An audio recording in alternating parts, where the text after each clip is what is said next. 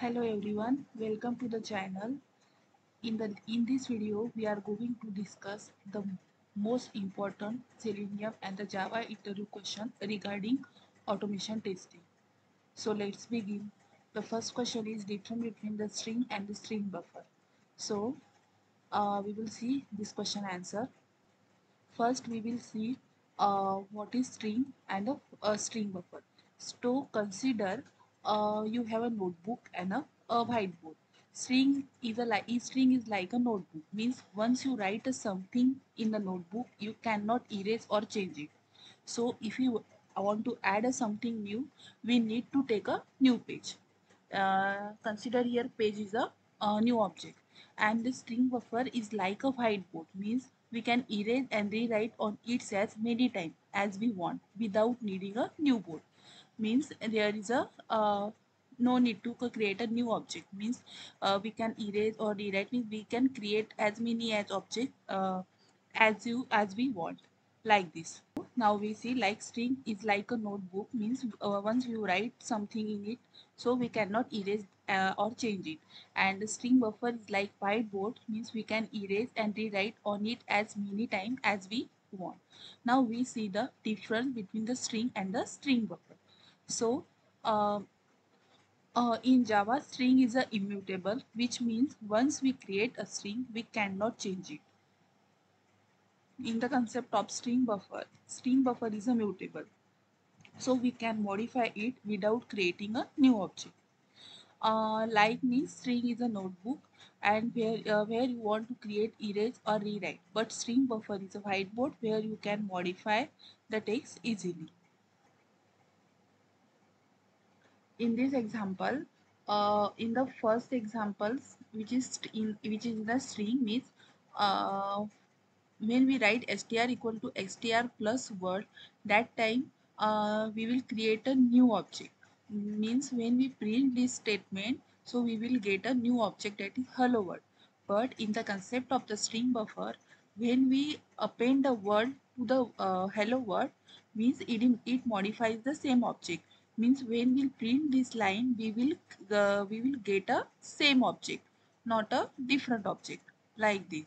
So if the interviewer asks when to use string and when to use string buffer, so we have to tell them like if the string is not changing, that time we will use the string.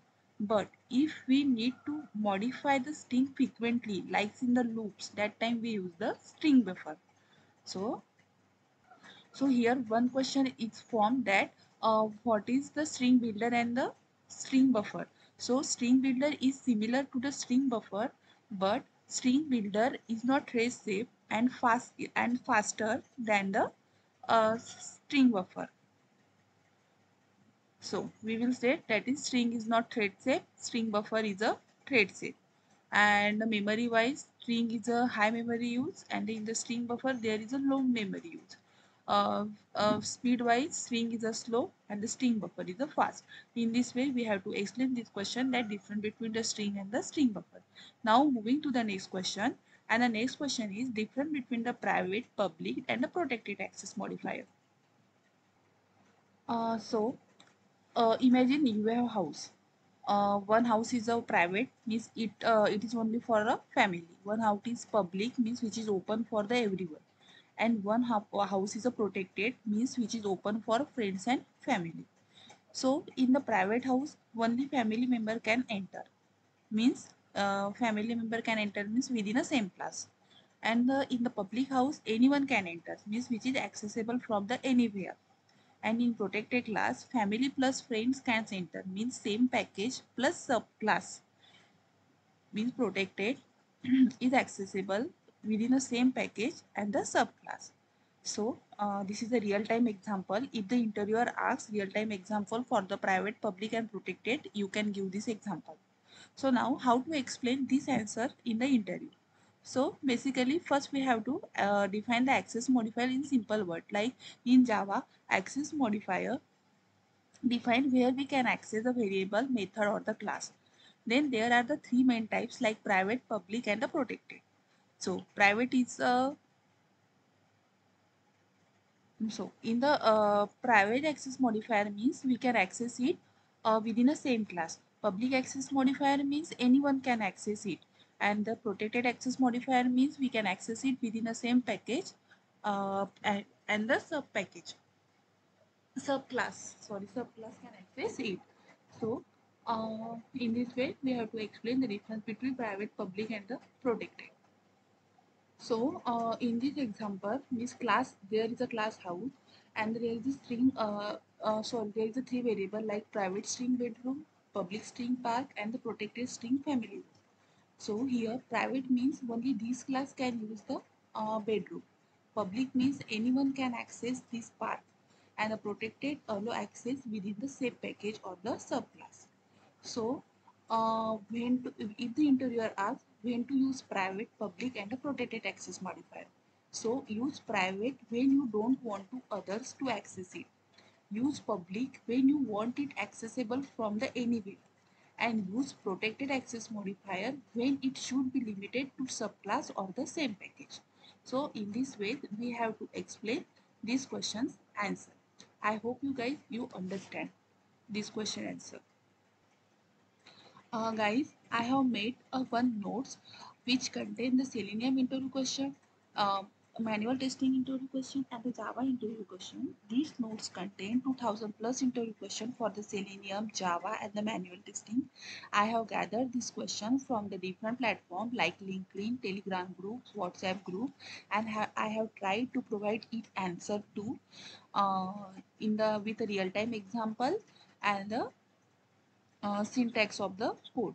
So if you want these notes, I am giving its link in the description box and the comment box. Go through this link and share your feedback about these notes. So moving to the next question, explain the collection framework hierarchy. So we will see this question. So collection framework means first we will see the example like uh, Java collections means is a big school where student means data are stored in the different ways. The collection framework is like organizing system that help us to manage the student efficiently. Here we are consider the collection framework as a big school. So in the there is a in the collection framework there is a first we will see it's a component like in the collection framework hierarchy there is a three interface like list, set and the queue, and there is a different classes that implement this interface like list class. In the list interface there is a classes like array list, linked list, vector and the stack, and the set interface contain has set, link has set class, tree set class, and the queue interface contain priority queue and the linked list class. So this is the collection hierarchy.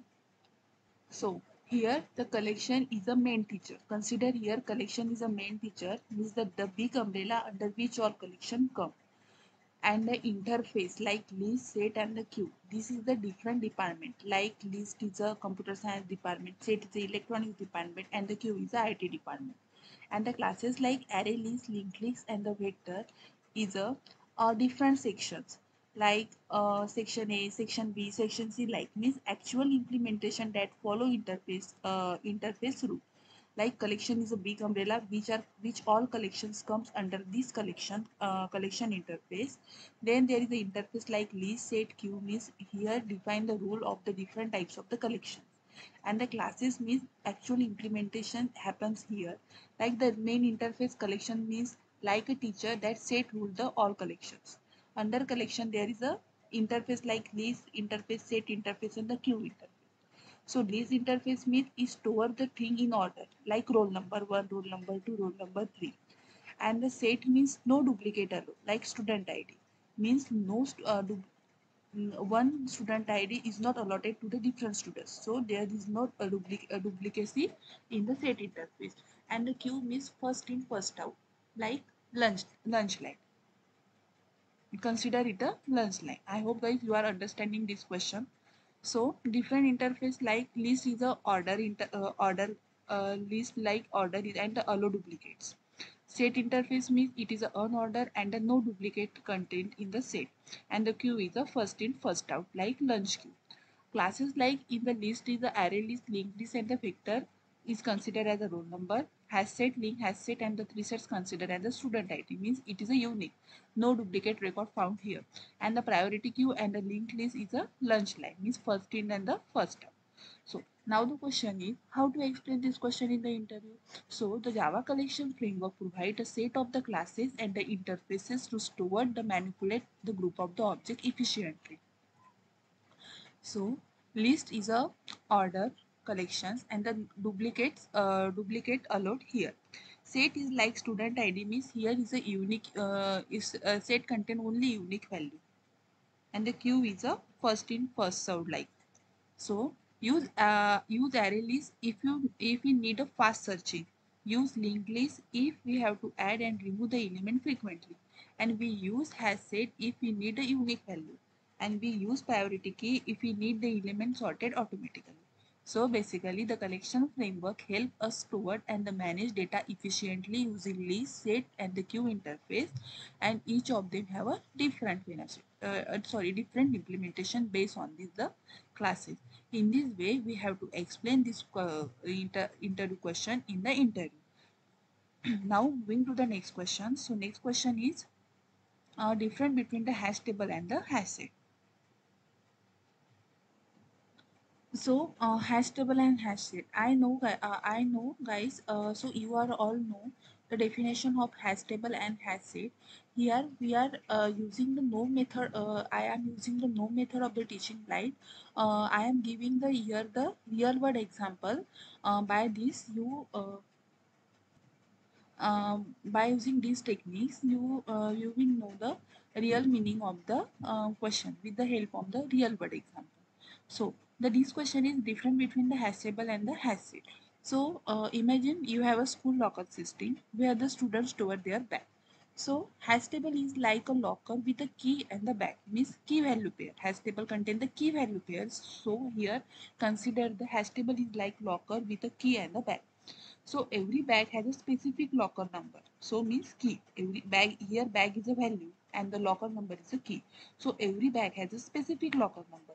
No duplicate locker number, but duplicate bag are allowed. Means here locker number will not be duplicated, but we can keep our duplicate bag in the in this locker. So because hash table contain the key value pair, and in hash table no duplicate keys allow, but we can store the duplicate value. Now in the hash set is like a list of unique roll number. So every student must have a unique roll number, means no duplicate here allow. So no key value here, no key value pair, just unique value stored in the random order.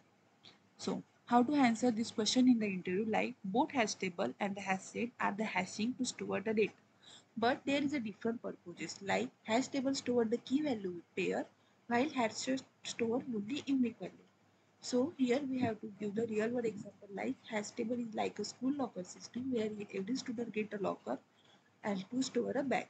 And the hash set is just like a student roll number, means where each roll number has with a unique, like this. So here I am giving a one table which contain the difference between the hash table and the hash set. Here hash table stored a key value pair where hash set stored only the unique value. And about duplicates, hash table does not allow the duplicate key, but it allow the duplicate value. And the in hash set no duplicate value. About the thread set concept, hash table is a thread set, means it is a synchronized. Hash set is not synchronized and is not thread set. A hash table does not maintain any order. Also, hash set does not maintain any. Hash set also does not maintain any order. Uses wise, we use hash table when we need to store the key value pair, like consider dictionary or the school locker system, and we use hash set when we need a collections of the unique value. Means we stored only the unique value in the hash set. So in this way, we have to explain this question that is different between hash table and hash set. Now moving to the next question, and the next question is different between the comparable and the comparator. So In the comparable and the comparator interface, I will give a one real-time example. Like, imagine you are in the school competitions where students are ranked based on the different criteria. So comparable interface means is a self-sorting student, means each student know how to compare themselves with other. And the comparator means external judge, means a judge come in and compare student differently based on the different rule, like this. So comparable interface means each student know how to compare themselves with other. Like example, I will always rank myself based on my mark. And the comparator interface means a judge come in and compare the student differently based on the different rule. Like, let me rank student by marks or maybe by age or height, like this. So how to explain this question in the interview? First, I will show the difference table. Like, comparable interface defined inside the class, and the comparator interface is declared inside the outside the class. In comparable method, like we use method compare to method, and the comparator means we use a method compare. So in the sorting area, there is only one rule in while using comparable interface, and comparator interface have a multiple rule. So uh, we can modify the class which implement the comparable interface, and we cannot modify the class which implement the comparator interface. And we use the collection dot sort method in the comparable with the parameter list, and we here we use comparables dot sort method with the parameter list and the comparator. So, in the interview, we have to explain this question like, comparable, both comparable and the comparator are used for sorting object in a Java. Comparable allows object to compare themselves using a single sorting rule. And the comparator provide the external way to compare object using a multiple sorting rule. So, after that, we have to do the real world example for comparable and the comparator. Like, comparable means each student rank themselves, and the comparator means a judge can come and they will decide the rank on the basis of marks, age or height. So in this way we have to explain this question in the interview. So one question is from that we use the comparable when object should always be sorted in one way, and we use the comparator interface when we need a multiple sorting option like sorting by mark, age or height. Now moving to the next question, and the next question is explain the exception hierarchy. So first we see what is exception.